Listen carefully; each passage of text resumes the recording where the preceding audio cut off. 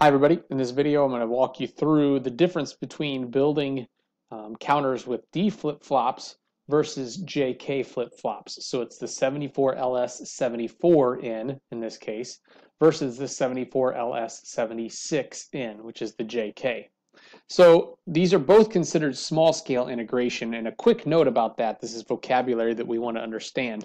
When we build at the beginning of our class here, we're going to build using individual flip-flops. We're going to see the flip-flops, we're going to wire up each flip-flop individually. That is called small scale integration. You'll see it referred to as SSI in our curriculum.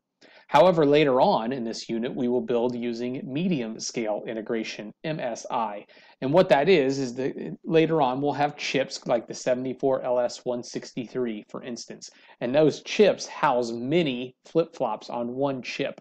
And so rather than seeing each flip-flop individually, you'll just understand, hey, I've got a chip here and it has like 4 flip-flops on the inside of it.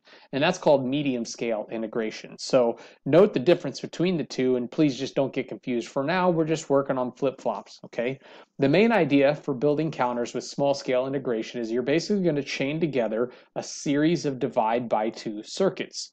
And so what does that look like? If we can make a divide by 2 circuit with either a D flip-flop or a JK flip-flop, that means we can also create counters with these. So with the D flip-flops, and I know I covered this in the previous video since this is the second in the series that I've created, the key characteristic with D flip-flops is the green wire that you see here. Notice that the Q0 output wraps all the way back around in each case to the D input of the flip-flop. By doing that, you've created a divide by 2 circuit. We've done the same thing with the second flip-flop here. And the way that we have a counter, an asynchronous counter in this case, is that we have the external clock coming into the first clock's input.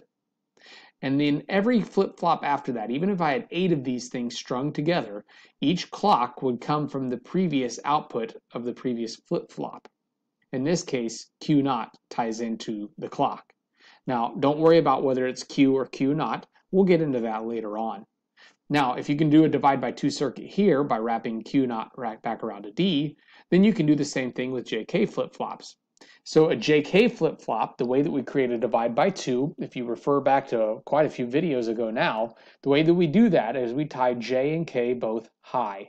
When they're both high, that's in toggle mode. That means that means the Q output is going to continually just flip back and forth, back and forth, back and forth. Okay? Toggle mode, again, happens when J and K are both tied high. So in this case, 5 volts. This one is tied to 5 volts. This is the divide by 2. This is another divide by 2. And I've chained them together in kind of the same way. I have a clock going into the first input. That's the external clock. And then afterward, this clock gets its signal from the output of the previous flip-flop. In this case, it's Q. Again, don't worry about why I chose Q instead of Q0. That's not important at the moment, okay? Just to give you an idea or show you that they work in motion, you see here that I have the 2 circuits that I just showed you pictures of actually running side by side. So same idea. Both of those are just series of 2 divide by 2 circuits, J and K tied high on the right-hand side, or Q0 wrapped around to D on the left-hand side. But to both count up, we have 4 states, 0, 1, 2, and 3, that can be output, and those are asynchronous counters. So that's your next lesson. Hopefully that makes sense. In the next video, I'm going to start to talk about the difference between counting up versus counting down.